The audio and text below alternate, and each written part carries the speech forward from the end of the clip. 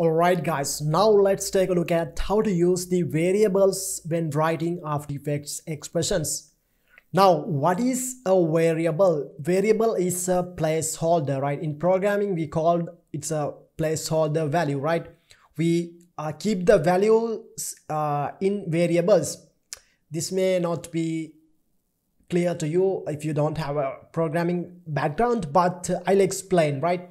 So to show you this pretty easily, I go to the Visual Studio Code and I'll type like this, right? I'll type A equal let's say 50 and B equal let's say 500, like this, and I type the wiggle and I type A comma B, right?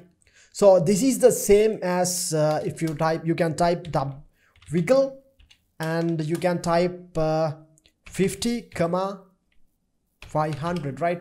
So these both wiggle expression are same, right?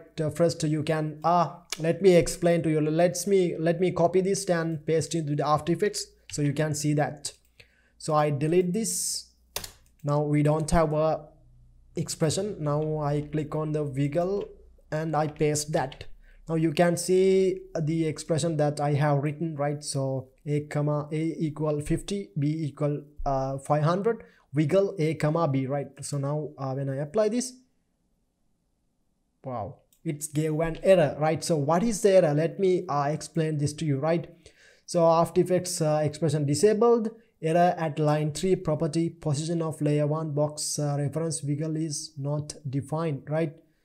So right, there is a spelling mistake in this right here, right? It's should be double G like this, and now it is correct. Now you can see, now it is working, right?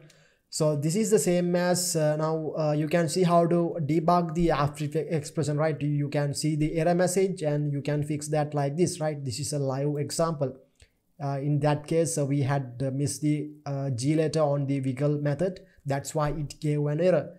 Now this is the same as the previous one. Let's copy this and I'll delete this and I'll apply this. You can see it is working same as like this. So we call these things variables. A is a variable, B is a variable, and we add values to the variables like this, and then we write the expressions using variables like this.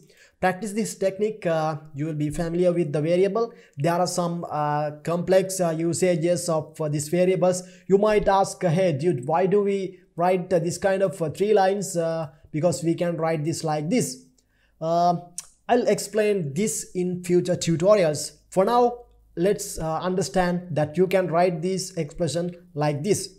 Alright, hope you guys enjoyed the video. Like this video, give a comment,